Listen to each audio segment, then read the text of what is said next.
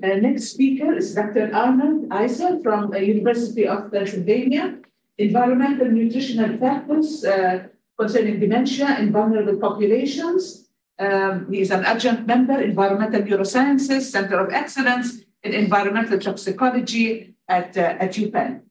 First, I'm just going to refer to the VA data, since it's the largest ACO in the United States. And as you can see, there's practically double the rate for African-American individuals as well as Hispanic individuals compared to the white population, the VA population, with regard to the incidence of dementia. Now, I need to refer you to an article that I authored with Thomas Fulop at the University of Sherbrooke in Quebec, where we identified about a dozen different factors that cause the microglia activation that Julia was referring to. So this includes not only gut dysbiosis, but oral dysbiosis, metal toxicity, hepatic dysfunction, organic toxicants, insulin resistance, and lipid peroxidation. Generally go hand in hand. Biotoxins, which are a big factor, but I will not be discussing that today. Nutritional and hormonal factors. I will be discussing nutritional factors, as well as infectious agents and immune dysfunction. I think air pollution has been already well covered. So starting with the gut, this is a study that was conducted in obese African Americans, both with and without mild cognitive impairment. And they had very distinctive microbiomes. So those who had no cognitive impairment had identifiable increased amounts of Akkermansia busophilia, which has also been associated with decreased microglial activation. Where on the other hand, the individuals who had cognitive impairment had, in this study, an excess of methanobrevibacter bacteria. And there are other species. This is not the only study I would cite, but I will be moving on from this microbiome. But first showing you the correlation is very high between having a lot of Akkermansia and scoring well on cognitive. I'd like to now focus on heavy metal contamination because it is disproportionate in both the African American and Hispanic population. So this shows you the particular heavy metals that were identified in a study of 8 southeastern cities, including Raleigh. That arsenic was up 13.5%, cadmium 5.5%, lead 10.5%, and that all these were of statistical significance. Now, what happens when you're exposed to excess toxic metals? They enter the body through several different routes. One in particular I'm pointing out now is the olfactory neuroepithelium, since that is a direct route to the brain. But it can be consumed through the gut. It can be inhaled, obviously, as we've already heard. And what does it do when it gets into the brain? It can affect and actually damage the blood-brain barrier, but it has a number of other factors that produce neurotoxicity as well. And this is a study where they looked at whether the community was well integrated or highly segregated. And what they found was significantly higher lead levels and iron levels in the air in the areas that were highly segregated as opposed to well integrated. And you can say, well, what about, well, iron's not so toxic. Well, actually, all the essential metals that your body cannot function without in excess become a toxic metal. So that applies not only to iron, it applies to copper, it applies to even selenium. Now, why should somebody who's less well off be more exposed to these particular pollutants? Well, here is the point source contamination, starting with proximity to traffic, proximity to treatment disposal facilities, proximity to Superfund sites, proximity to commercial risk management facilities. And you can see then why in these communities that included Raleigh, why there was a higher exposure of African Americans and Hispanic individuals. Now, this is a slide taken with reference to pregnant woman. So you ask, when does the exposome start? It starts before you're born. So in this case, it shows that both the Latino individuals, women, and the African American ones had much higher rates of cadmium. The straight line is a reference point of Caucasian pregnant women. So cadmium was the highest, chromium was quite high, of course lead was elevated, and the one at the bottom is strontium. Now, this is a study which I was the corresponding author on, and this was conducted in a cognitive neurology clinic. So there are two sets of patients here, one with mild cognitive impairment and one with dementia. What you can see is that 70% of them have elevated homocysteine. I'm really surprised. This is the first talk at a talk on dementia, first mention of homocysteine, which is the single best predictor of whether you're going to develop dementia or not. Now, as you can see, there's not a single metal that's elevated to the exclusion of all the others. They're all, to some degree, somewhat elevated. So 2/3 in both the MCI group and the dementia group were elevated. And we didn't mention all the metals. We didn't measure aluminum. So this is hardly completely comprehensive in that sense. There was probably other metal toxicity that we did not detect. About half of both groups had evidence of insulin resistance, not a surprise, but is contributory. And then the other factor is elevated ammonia. This is obviously a sign of liver impairment, but it also can be a sign of gut dysbiosis. Because remember, gut dysbiosis often goes hand in hand with fatty liver disease. And then there is about 10% had evidence of B12. Now, arsenic is one of the metals that have been identified as promoting insulin resistance. So it's not simply dietary related, it can be taken in any of the previously described methods. Now, this is a geospatial analysis for the different ethnic groups of the same country, but it looks like it's a different country.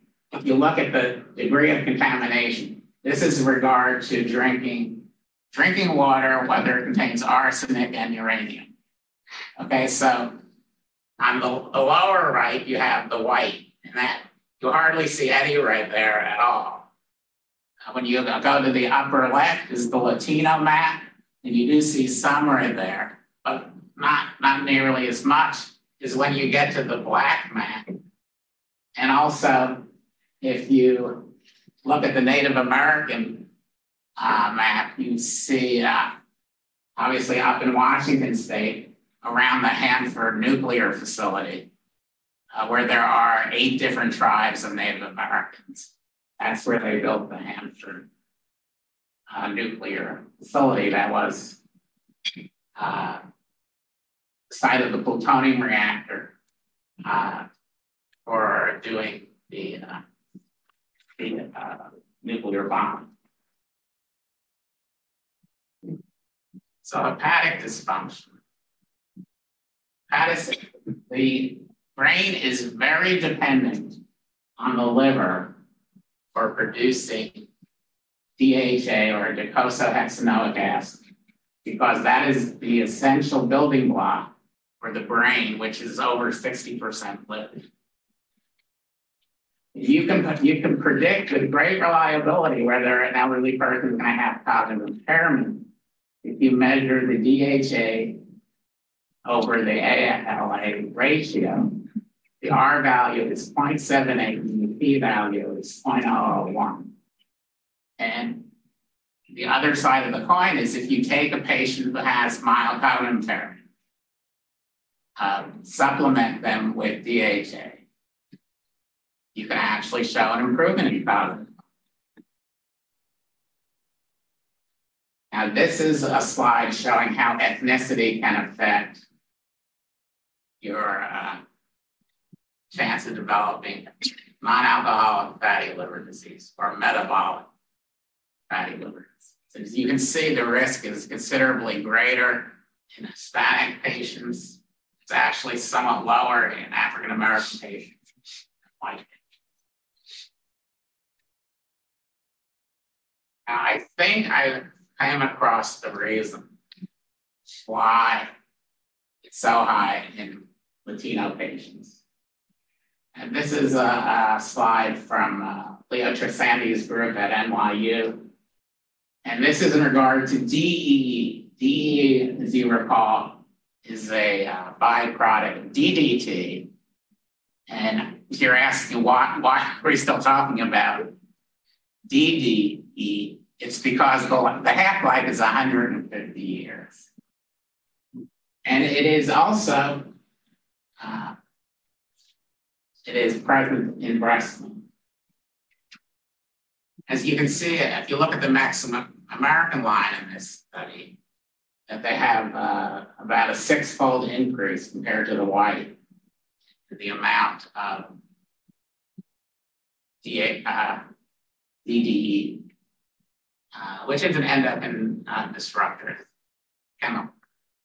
That the multiracial in this particular study is probably other Latino groups, which is why it's so high in the multiracial, as other Latino countries have had a slower rate of eliminating DDT from the environment.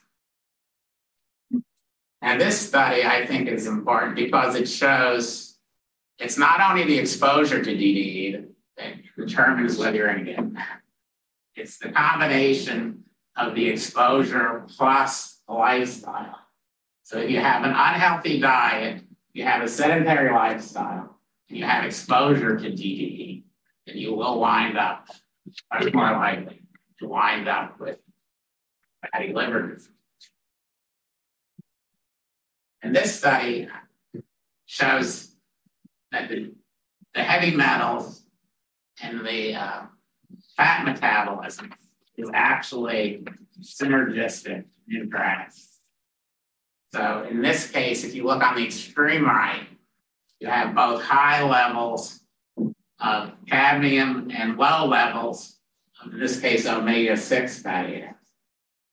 So they wound up with a 7-fold increase in the risk of developing cognitive impairment. And this is from NA. Now, this is a study that I referred to where they actually supplement with omega-3 fatty acids and showed significant improvement in perceptual speed, working memory, mental arithmetic, and spatial imagery efficiency. So several components of cognitive function were significantly improved, providing DHA, EPA or omega-3 fatty acids. Now, why is DHA so impactful on cognitive function? It is because it has so many different roles in the central nervous system. It modulates gene expression, it modulates neuroinflammation, it modulates enzyme and receptor effectiveness. Moving on to diabetes. Diabetes type 2, you're all familiar with. Diabetes type 3, first described by Suzanne Belamonte at Brown, is when you just have the insulin resistance in the brain. Now, what does insulin have to do with in the brain? It's obviously not part of glucose metabolism there. It might be, but it also functions as a growth factor. So that insulin has effect on both glial cell and neuronal cell function.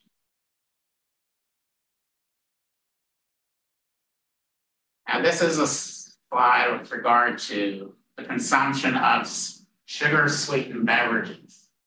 And as the red is African American and the light green is Hispanic, and you can see that particularly for the males, there's very high consumption of sugar-sweetened beverages. For the females, they're still higher than for Caucasian or for Asian. As you can see, Asian has the lowest for both male and female. But it's not just diet that determines whether you're going to get diabetes or not. It also depends on your exposome, your exposure to a variety of endocrine disrupting chemicals that can promote, among other things, they can promote diabetes. Phthalates in particular, but all of these potentially might be promoting diabetes. So this study from the University of Illinois at Chicago demonstrates that in particular the phthalates were highly, if you had a high phthalate level, it was predicted that you would have evidence of insulin resistance. And they also found that this was occurring predominantly in the study in Chicago, Mexican Americans and Black adolescents who lived near highways, who often had water supplies that had the toxicants that I previously described, and consumed fast food. As you know, the fast food wrappers also contain several of these endocrine disrupting chemicals. Also, the occupation leads to exposure. So many Latino individuals, particularly male, are more likely to work in either farming or also horticulture. In addition, they work commonly in buildings and ground maintenance, bringing exposure to other chemicals of a similar nature. And then there's a study particularly showing if you have long-term occupation in agriculture, you have a 50% increased chance of developing dementia.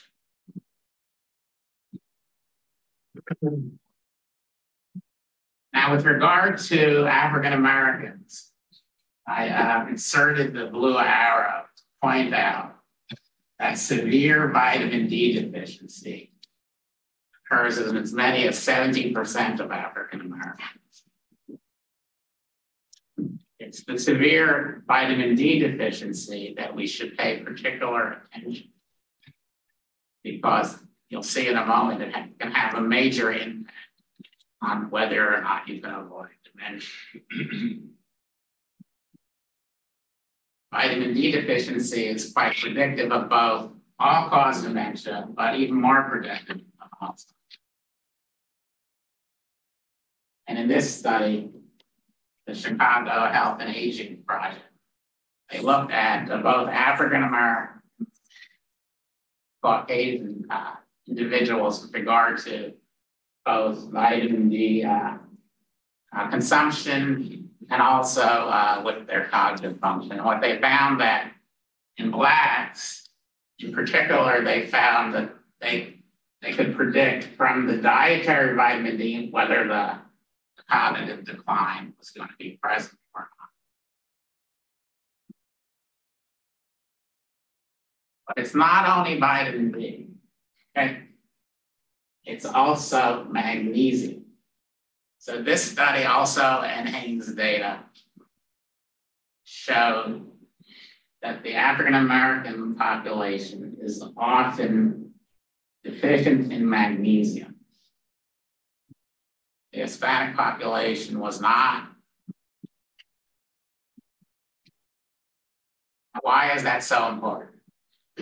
Because vitamin D does not work unless you have adequate magnesium. And why is that important for your cognitive functioning? It's because your tight junctions do not work. Well, what tight junction are we here most interested in? The one concerning the blood-brain barrier. But the other thing is, we were talking about microglia. Microglia remain in the activated inflammatory state unless you have active vitamin D and adequate magnesium to turn off the microglia. And some of you may have recognized the particles in the slide or the COVID-19 structure. So this is applicable to maintaining cognitive function, but it's also relevant to maintaining adequate immunity. So that you, this slide could be in a talk regarding long COVID as well. So nutritional deficiencies among African Americans include low magnesium. Now, in another study done with using the UK Biobank, they showed you could actually correlate low magnesium with low hippocampal volume. Another nutrient factor is selenium. Selenium is a major constituent of glutathione. Glutathione is a fundamental component of all the antioxidant enzymes that are so essential to resisting toxins. So if you don't have enough selenium, you're not going to be able to resist the toxins that you're exposed to in your exposure. Now, this is also from NHANES data, and it's the consumption of nuts. And as we can see, that both African American and Latino populations have reduced consumption of nuts. And nuts are a major source of selenium, a major source of zinc, and other essential metals that you only need in trace quantities, but if you don't have them, your immune function is not going to be, and your not just your immune function, but also your resistance to the exposed toxicants is not going to be. I noticed that the hotel provided nuts.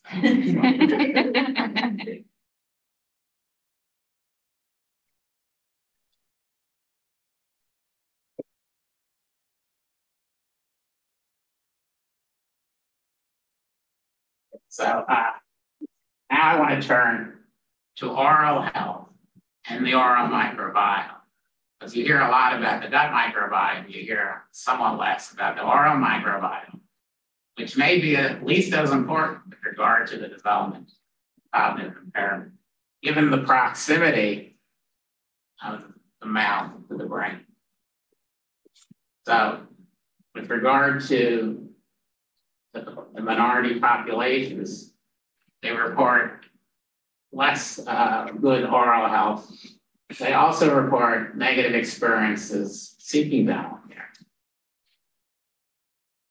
With similar risks, they experience 15% less likely to visit dentists, 25% for both groups, more likely to have dental care not performed, and a third more likely to develop tooth loss.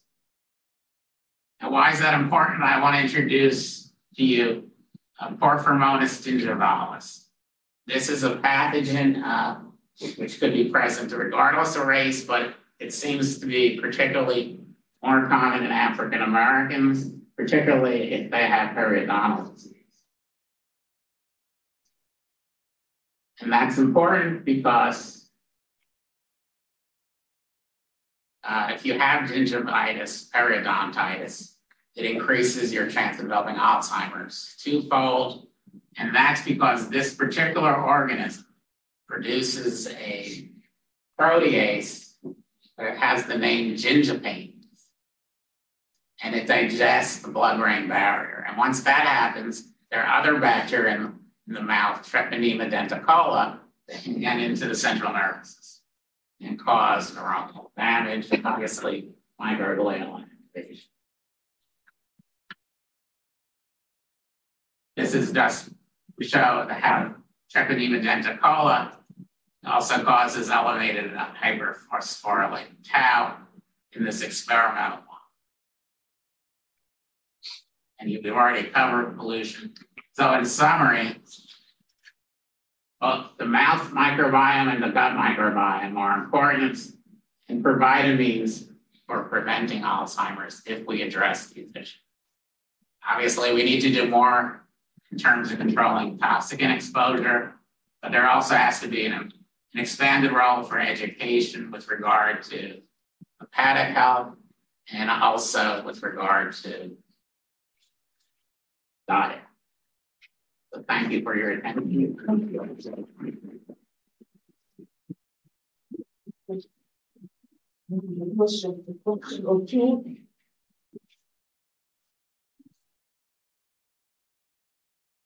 Considering the broad spectrum of the causes that you consider, could you range them in the high level and lower level?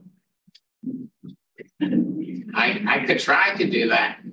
I don't have enough information to do that, but what I would say is it really depends on the population. I mean, typically an individual who's going to develop dementia is going to have more than one of these factors.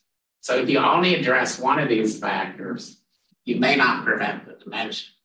So you really have to look at all these factors.